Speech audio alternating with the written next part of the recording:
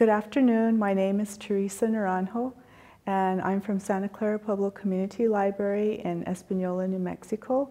And I'm here today at the ATALM conference in Phoenix, Arizona to be part of a panel which I will be discussing managing an IMLS enhancement budget from the tribal librarian's perspective. And I am a current grantee. I have a project for 2015 through 2017, and I'll be talking about how to fill out forms and some tips on how to manage the budget working within the tribal offices. And I'll also be discussing our current project. I hope I can give some practical tips to future enhancement grantees.